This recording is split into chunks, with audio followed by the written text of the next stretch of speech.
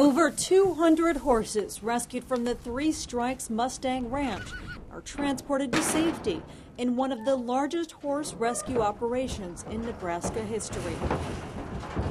When the Morrill County Sheriff's Department raided the Three Strikes Ranch, they found the 200 Mustangs living in filthy pens without access to proper food or fresh water.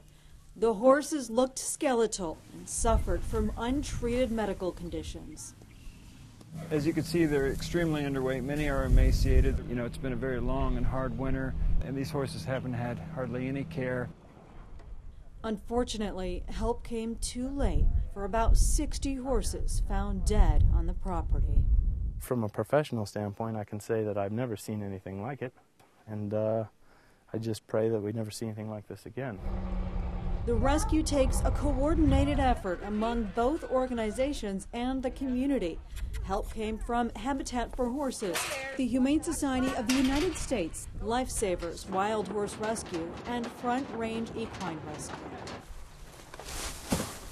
A large-scale rescue like this requires tremendous resource. The resources of individuals, the resources of the community. I called every number I got of a person who had a horse trailer.